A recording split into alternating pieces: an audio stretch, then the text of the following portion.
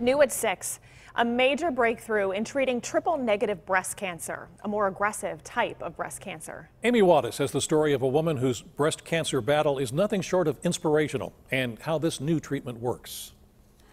8, oh yeah, so I'm going next. That laughter is one of the many things that keep Siobhan Huck going. Truth is, she never thought she'd live to see her 40th birthday or meet her son. Siobhan was diagnosed with triple-negative breast cancer when she was 32, and also while she was 9 weeks pregnant. Being told you have cancer and 20 minutes later asking if you want to keep your baby is something no one ever expects to have to deal with.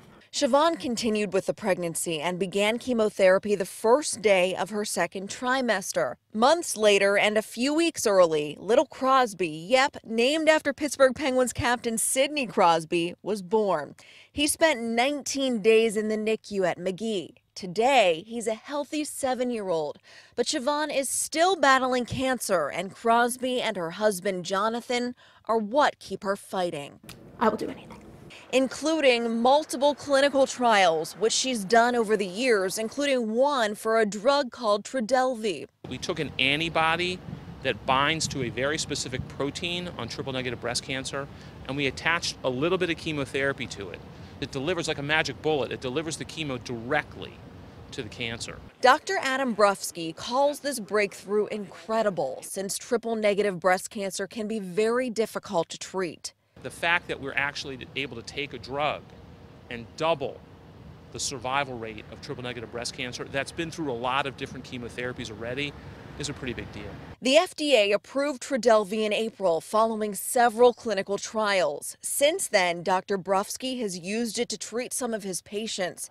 Siobhan will soon be one of them. I hear very good things about it. I've spoken with my nurse. She has seen patients do wonderfully on it.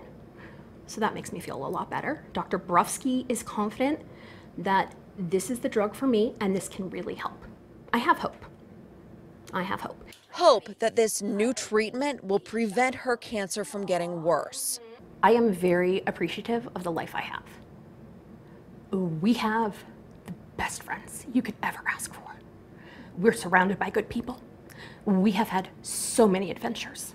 Like so many other cancer patients, Siobhan is a warrior. She says she won't let cancer stop her from living each day to its fullest, and she hopes this new treatment gives her many more of those days with her family. Amy Wadas, KDKA News.